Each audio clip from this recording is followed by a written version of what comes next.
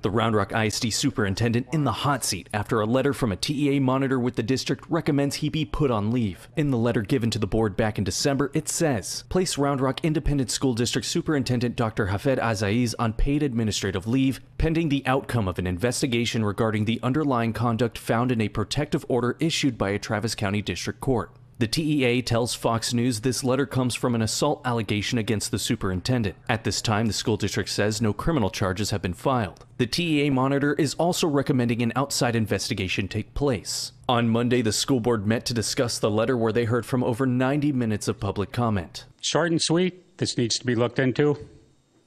That's it. Some residents urging the board to follow the letter. Now, I firmly believe in innocent until proven guilty.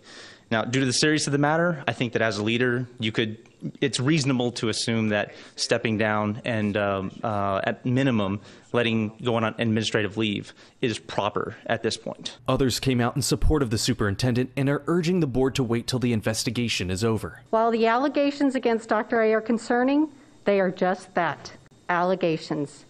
I can allege anything I want. Austin City Council member Mackenzie Kelly is also speaking out about the topic. She took to Twitter with concerns about the board meeting taking place at 2 o'clock. I'm a Round Rock ISD mom, and I'm disappointed this meeting is happening at a time where, like most parents, I'm working.